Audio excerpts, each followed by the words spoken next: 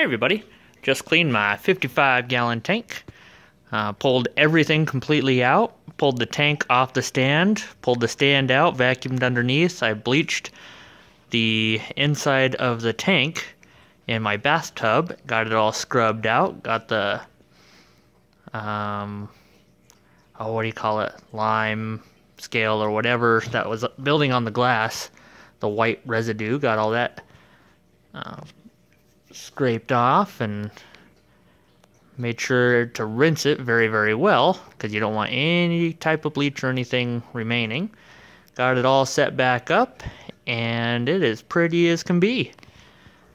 Still have a little bit of water to fill. Right now I am using my reverse osmosis system to get the last couple gallons, and that will balance the pH pretty good to get him where he needs to be. So yeah, ended up pulling the moss out of the rocks because I had a layer of moss last time in the middle of the rocks. Well, that turned out to be quite an ordeal to get out of there and get cleaned and get separated from the rocks. So I don't really suggest putting moss in there. I do still have a bag of moss in the G3 filter down there just to keep the, what I read, it does keep the pH lower. So I will have to kind of still test that, but I'm only going to do it inside the filter in a media bag so it's completely contained and not loose at all, because that was kind of miserable. Got a lot of the algae cleaned off of the bridge and the waterfall, so that's all nice and pretty now.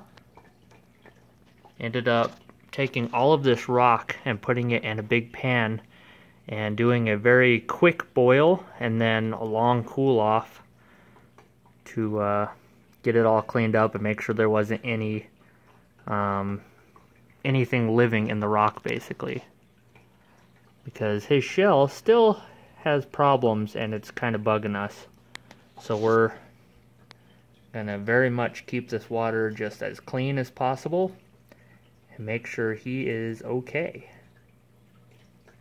He seems to be okay. He's still eating, he's still swimming, he doing everything totally fine, except his shell is just not too amazing.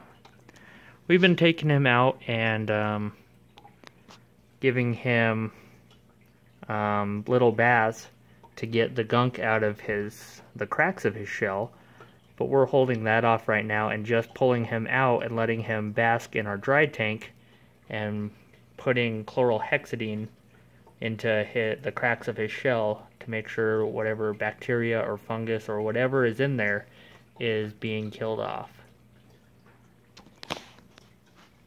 So it is a pretty tank, and he's a pretty turtle.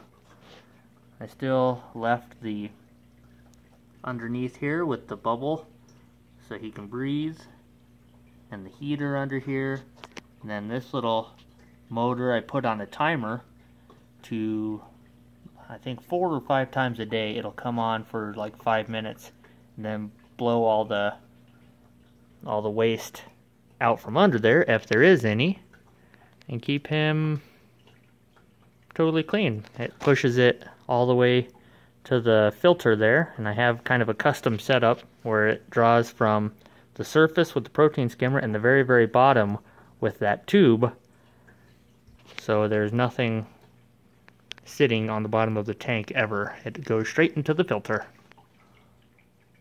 Well, if you guys have any comments or questions about my turtle tanks or fish or my day, or I have no idea, anything at all, let me know.